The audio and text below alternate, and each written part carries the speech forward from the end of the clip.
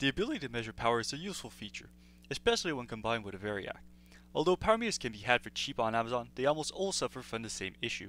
They can't go below 60 volts. Although in practice this is actually closer to 35 volts, it's still an annoying issue, especially when working with lower voltages since you also lose the ability to measure current. Luckily this problem can be fixed with a simple mod.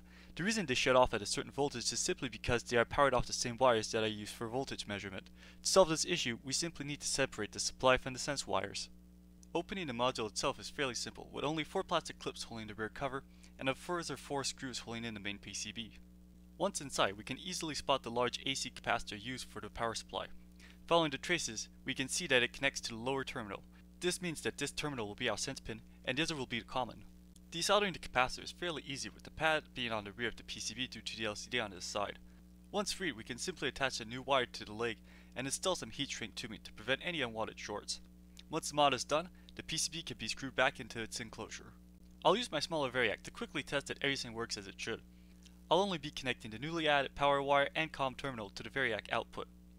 As you can see, the meter turns on but the displayed voltage is close to zero. This means that the power has been successfully separated from the sense pin. Now that we know that the power is on, we can fully test it by connecting the power pin to the Variac input and the sense pin to the output. The meter now immediately powers on with the Variac, and you can see that it now displays 0 volts, all the way up to the full range of the Variac. To finish off the project, all we need to do is drill a hole for the power wire to exit and close everything up.